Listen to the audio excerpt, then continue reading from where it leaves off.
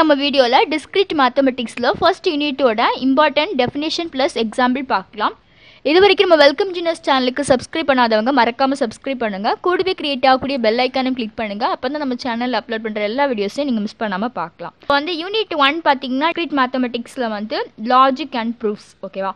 So அந்த யூனிட்டுக்கு பார்த்தீங்கன்னா ஸ்டார்டிங்காக நமக்கு வந்து வரக்கூடிய அந்த ப்ராப்ளம்ஸ் எல்லாமே வந்து இன்றைக்கி நம்ம பார்க்கக்கூடிய சம் டெஃபினேஷன்ஸ் ப்ளஸ் எக்ஸாம்பிள்ஸ்லேருந்து தான் மேக்ஸிமம் இந்த தெரிஞ்சிருந்தால் அந்த ப்ராப்ளம்ஸ் ஈஸியாக சால்வ் பண்ணலாம். ஸோ அதனால் இந்த வீடியோவை ஸ்கிப் பண்ணாமல் பாருங்கள். ஸோ ஃபஸ்ட்டு வந்து ப்ரொப்போசிஷன்னா என்னென்னு பார்க்கலாம்.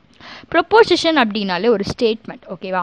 ஸோ என்ன மாதிரி ஸ்டேட்மெண்ட் அப்படின்னா is a declarative sentence.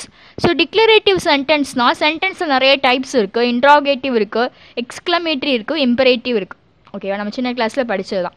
But ப்ரொப்போசிஷனுங்கிறது declarative sentence. So declarative சென்டென்ஸ்னால் எப்படி இருக்கும்? அதாவது இன்ட்ராகேட்டிவ்னா கொஸ்டின்ஸ் சென்டென்ஸ், இம்பரேட்டிவ்னா கட்டளை வாக்கியம் அப்படின்னு சொல்லுவோம், எக்ஸ்க்ளமேட்டரினா நமக்கு ஆச்சரியம் மாதிரி. இப்போ டிக்ளரேட்டிவ் அப்படின்னா that is either true or false but not both. அதாவது ஒரு சென்டென்ஸ் வந்து ட்ரூவாக இருக்கலாம், ஃபால்ஸாக இருக்கலாம், பட் நாட் போத், ரெண்டுமே சேர்ந்து இருக்காது, ஓகேவா? ஸோ அந்த மாதிரி சென்டென்ஸை வந்து நம்ம என்ன சொல்கிறோம்? ப்ரொப்போசிஷன்ஸ் அப்படின்னு சொல்கிறோம். இப்போ ஃபார் எக்ஸாம்பிள் இந்த எக்ஸாம்பிள் பாருங்கள். இப்போ 1 + 5 = 6ன்னு எழுதுறேன். ஸோ இது வந்து ஒரு சென்டென்ஸாக நம்ம எடுத்துக்கிறோம். எடுத்துகிட்டு இது வந்து ட்ரூவா? S, true. 2 + 7 10 இது ட்ரூவா? இல்லை, ஃபால்ஸ். அதே மாதிரி another one sentence, Telgi is in America. Telgi அமெரிக்காவில் இருக்குது, இல்லை. அப்போது நமக்கு ஒரு ஸ்டேட்மெண்ட், ஓகேவா? ஒரு ஸ்டேட்மெண்ட் சொல்லிக்கலாம், இல்லைனா ஒரு டிக்ளரேட்டிவ் சென்டென்ஸ்னு சொல்லிக்கலாம். எய்தர் ட்ரூ இல்லைனா ஃபால்ஸாக இருக்கும், ஓகேவா? ஸோ இந்த மாதிரி இருந்துச்சுன்னா இதை ப்ரொப்போசிஷன் சொல்லுவோம். ஸோ இதெல்லாம் நமக்கு எதுக்கு அப்படின்னா லாஜிக் அண்ட் ப்ரூஃப்ஸில் வந்து பார்த்தீங்கன்னா கொஸ்டினில் வந்து சென்டென்ஸாக கொடுத்து நீங்கள் வந்து அதை வந்து என்ன பண்ணணும், அதாவது அந்த சிம்பிள்ஸ் இருக்குல்ல, லாஜிக் சிம்பிள்ஸ் வச்சு நீங்கள் ஃப்ரேம் பண்ணுற மாதிரி இருக்கும். ஸோ நெக்ஸ்ட் வந்து என்னென்னா அட்டாமிக் ஸ்டேட்மெண்ட்ஸ். ஸோ அட்டாமிக் ஸ்டேட்மெண்ட்ஸ்னால் என்ன? இப்போ ப்ரொப்போசிஷன்னாலும் நமக்கு ஒரு ஸ்டேட்மெண்ட்னு தெரியும். அதாவது அட்டாமிக் ஸ்டேட்மெண்ட்டுங்கிறத நம்ம வந்து என்ன பண்ண முடியாதுன்னா ஸ்ப்ளிட் பண்ண முடியாது, ஓகேவா? Declarative sentences which cannot be further split into simpler sentences.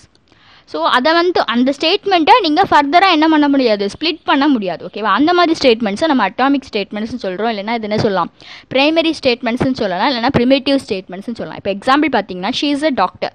So இதை நம்ம ஸ்ப்ளிட் பண்ண முடியாது. ஸ்ப்ளிட் பண்ணால் மீனிங்லெஸ் ஆயிரும், அப்படிதானா? சென்டென்ஸ்னாலே ஒரு மீனிங்ஃபுல்லாக இருக்கணும், அப்படிதானா?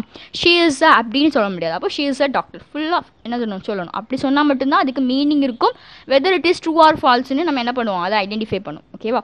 ஸோ ஒரு சென்டென்ஸை வந்து நீங்கள் ஃபர்தராக ஸ்ப்ளிட் பண்ண முடியலை அப்படின்னா அதை நம்ம என்ன சொல்லிக்கலாம், அட்டாமிக் ஸ்டேட்மெண்ட்டையோ இல்லாட்டி பிரைமரி ஸ்டேட்மெண்ட்டையோ இல்லை ப்ரிமிட்டிவ் ஸ்டேட்மெண்ட்டையோ சொல்லிக்கலாம். அதான் இந்த வேர்ட் எல்லாம் இம்பார்ட்டன்ட், ஓகேவா? cannot be further split into simpler sentence அப்படின்னு ஞாபகம் வச்சுக்கோங்க, ஓகேவா? ஸோ நம்ம ஃபஸ்ட் யூனிட், அதாவது டிஸ்க்ரீட் மேத்தமெட்டிக்ஸில் ஃபஸ்ட் யூனிட் பார்த்தீங்கன்னா உங்களுக்கு வந்து நிறைய கனெக்டிவ்ஸ் யூஸ் பண்ணும், ஓகேவா?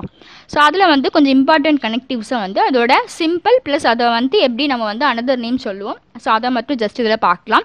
ஸோ நெக்ஸ்ட் வீடியோவில் வந்து பார்த்தீங்கன்னா ஒவ்வொரு சிம்பிளுக்கும் தனித்தனியாக ட்ரூத் டேபிள் இருக்குது, அதை நம்ம பார்க்கலாம், ஓகேவா? உங்களோட சென்டென்ஸில் வந்து ஆண்ட்னு இருக்கும், நீங்கள் அந்த சிம்பிளை சொல்லக்கூடிய நேம் கன்ஜெக்ஷன். ஸோ அது எப்படி இருக்கும்னா அந்த வியை வந்து நம்ம என்ன பண்ணிக்குவோம், கேப்னு சொல்லிக்கலாம், ஓகேவா? இதை வந்து கேப்னு சொல்லிக்கலாம். இல்லைனா உங்களுக்கு வந்து அந்த வி வந்து வி ஷேப்பில் இருந்துச்சுன்னா அது ஆர். வியை வந்து அப்படியே நம்ம தலைகீழ போட்டால் அது வந்து ஆண்ட், ஓகேவா? ஆர். ஸோ ஆருங்கிறது நம்ம என்ன சொல்லுவோம், டிஸ்டிங்ஷன். ஸோ நமக்கு வந்து connective normal form, distinctive normal form அதெல்லாம் தனியாக வரும்.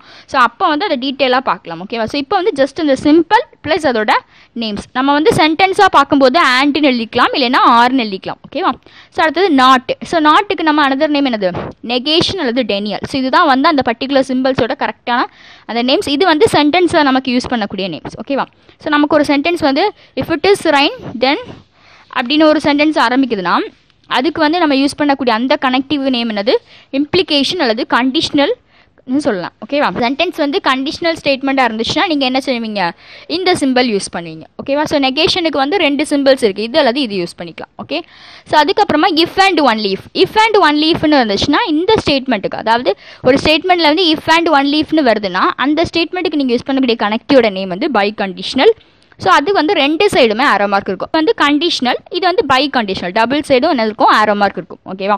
ஸோ இதில் பார்த்தீங்கன்னா நெகேஷன் இருக்குல்ல, இந்த ஒரு ஆப்ரேட்டரை தவிர்த்து ரிமைனிங் இருக்கக்கூடிய இந்த 4 ஆப்ரேட்டர்ஸுமே வந்து பைனரி ஆப்ரேட்டர்ஸ்னு சொல்லுவோம். எதனால பைனரி அப்படின்னா 2 ஸ்டேட்மெண்ட்ஸ் எடுத்துக்கிடுவோம், ஓகேவா?